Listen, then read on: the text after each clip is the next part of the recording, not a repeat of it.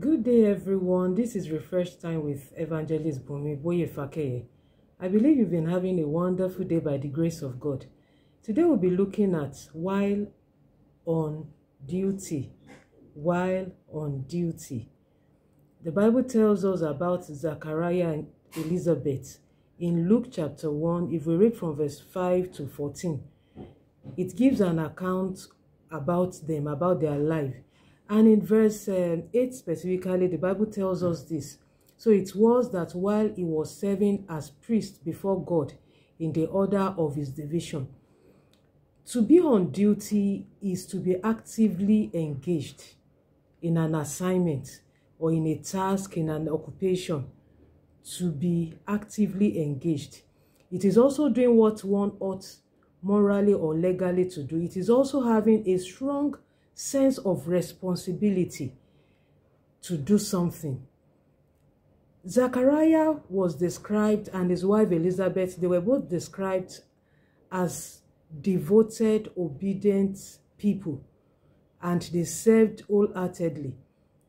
Zachariah was a priest, and we are told that although they had no child, they continued to serve God faithfully. And on one occasion, while Zachariah was on duty in the temple, as he was ministering, the angel of God appeared to him while he was on duty ministering.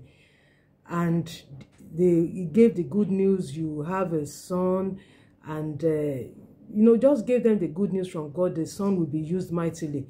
And just as declared by the angel, it came to pass. They had John. And John, as we know, was mightily used by God. And today God is telling us that while on duty, we need to be on duty. We need to be on duty. We all have a duty post. We all have a duty post assigned to us by God, even around us in your workplace, as a man, as a woman. We all have a divine assignment. And there's nobody that doesn't have a duty post. The youth, the man, the woman, a clergy, a minister in the house, and even in wherever you find yourself, there's a duty post that God has assigned for you. And as we can see from Zachariah, he did not allow what he was going through or what was happening around him to prevent him from being at his duty point, from being at his duty post. A lot of people, when they are going through issues, they allow it to prevent them. Some people, you even say, I'm not even doing again. After all, since I've been doing this, what has happened? But as we can see from Zachariah, he did not allow what he was going through to prevent him from functioning at his duty post. And that is why God is saying, we too, we need to learn not to abandon our duty post, not to take it, carelessly. We need to take it seriously.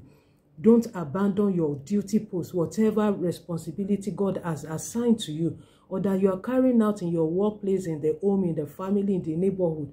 God wants us to be at our duty post. Not only to be there, but to be actively engaged at our duty post. And I declare, receive the grace in the name of Jesus. Whatever task God has assigned to you, are you there presently? God wants us to serve faithfully at our duty post. If Zachariah was not on duty that day, we all know that he would have probably missed the blessing he had been asking, praying about to have a child for years. He would have missed it that day. And he would have not only missed the blessing, he would have missed a divine appointment, divine encounter, restoration, and all the blessings that are attached to his duty post. And this has happened. A lot of people have missed their blessings. They've missed divine encounter, restoration, because they are not present at their duty post. And I declare, receive the grace to be faithful at your duty post. Receive the grace not to abandon your duty post in Jesus' name. Unfaithfulness has made a lot of people to miss it. You will not miss it in Jesus' name. There are blessings that are attached to our duty posts that are assigned to us. Just as we can see, it was while Zachariah was at his duty post That was when he received his visitation. So there are blessings that are attached to our duty post because God is a rewarder. The Bible tells us in Hebrews chapter 11 verse 6 that God is a rewarder. And the God we serve is also a faithful God. He's a faithful God, and he expects us to serve faithfully, even as he too has been faithful to us.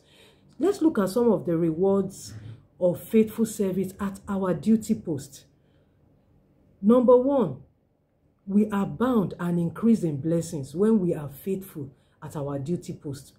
We can find that in Proverbs 28 verse 22. Number two, it also leads to answered prayers and divine visitation. Answered prayers and divine visitation.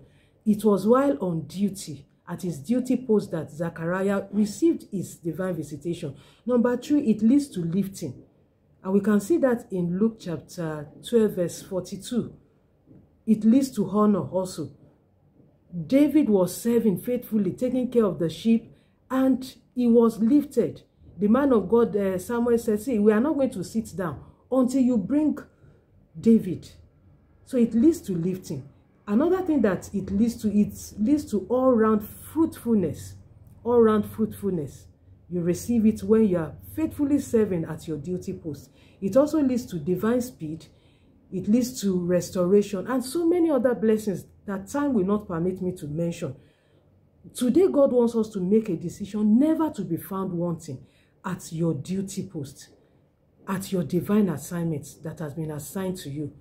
At the duty post, blessings are attached to it. So make a decision to serve faithfully.